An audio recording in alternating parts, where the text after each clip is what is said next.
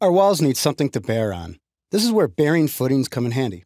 Revit actually likes to call them wall footings, which, by looking at the button, it makes you kind of think you're actually adding a wall, but that's not the case. You're adding a strip footing that is hosted to a foundation wall. Let's go to our Structure tab. Now, under the Foundation panel, we have three choices. Let's go with Wall. Now what I'd like to do is click on Edit Type. And here I want to click on Duplicate. And this bearing footing is going to be 2'6" by 12 inches, and let's get rid of that 2 that Revit automatically added. Let's click OK. The width, let's type 2 space 6 and hit Enter. That's really all we need to do here. Let's click OK. Now what we're going to do is I'm going to go ahead and I'm going to hover over this wall, but I'm not going to actually pick it. So if we just hover over this wall, and if we hit our Tab key, now notice that the entire wall gets selected. Go ahead and pick the wall. Now if we pan around, notice that it puts it in. Let's go to a 3D view.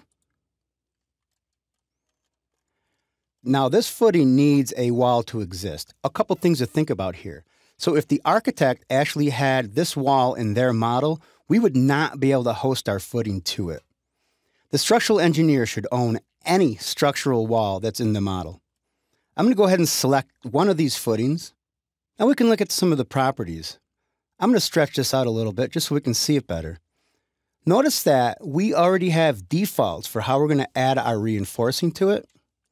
And if we scroll down our dimensions, we can't change these because of the fact that it's appended to the wall. But notice the volume. We even know the volume of the wall. If we click on Edit Type, notice now that we can come back in and change the walls. But I'd like to point something out. So if I hit Cancel here, and if I change an item in this property set, it's only going to reflect the one footing that I have selected. If I click on Edit Type, if I change anything here, it's going to affect every single bearing footing 2'6" by 12 inch that we have in the entire model. Keep that in mind when you're modeling items. I want to click OK. I'm going to hit Escape. Just make sure one last time that you go around and make sure that all your footings are in and that they look correct.